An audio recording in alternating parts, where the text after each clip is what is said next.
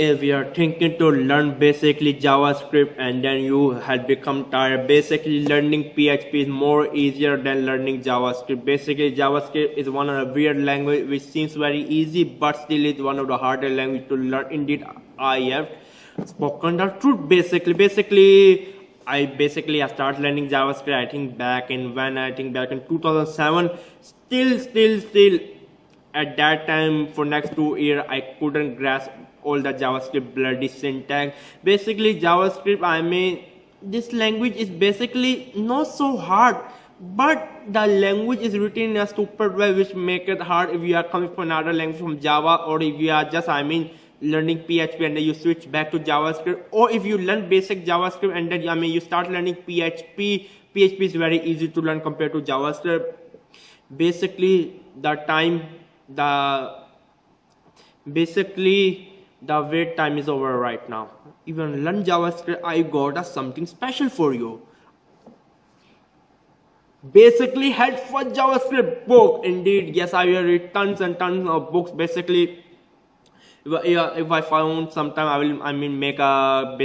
will walk through my books. Basically, my programming books, my IT books, especially JavaScript books. How many bloody books basically I have read over many years basically, and then this is one of the best book. Basically, I do not make books review.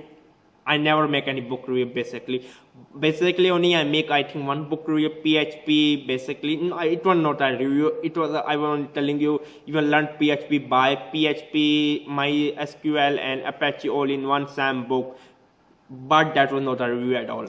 But this is my first book review. Basically, I'm gonna review this book to you. This is one of the best book ever. This only costs you about $30 from Amazon or from the book depository. It costs around $35, which offers you international shipping. Plus, if you just wanna buy from a brick and mortar store, it will cost you around $49. If you're in Canada, it will cost you around $52. Basically, this is one of the best books you'll be thinking whether this book is for beginner or advanced. It is for both. Let me show you.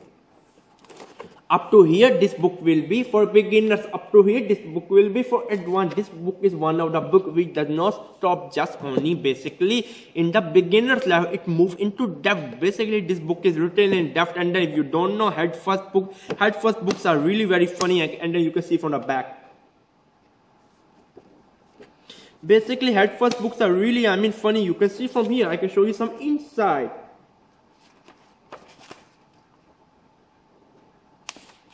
Basically, now let me read a professor from Central Oregon Community College called Peter. Basically, you can see. Basically, he said, an excellent introduction to programming combined with advanced topics like object, constructor, closure allow readers to move from a basic to some of the most interesting concepts in modern computer programming. And then there's a second, Chris, basically the engineer consultant. He said this book takes you behind the scene of JavaScript and leaves you with a deep understanding of how this remarkable programming language works. Basically, a software engineer said at Walt Disney Company, I wish I had for JavaScript programming when I was starting out. This is basically a second edition. I think the first edition was published in 2008 maybe. I'm not sure. In 2008. On that one there's a man standing on it. Basically this is a second edition. There's sorted out we should put a woman on it. Basically this book is written by Eric Freeman and Elisabeth Robson. Basically, I really love this book. I adore it. If you're really starting out to learn JavaScript, or you want to learn JavaScript as your first programming language, just buy this book. Do not argue with me.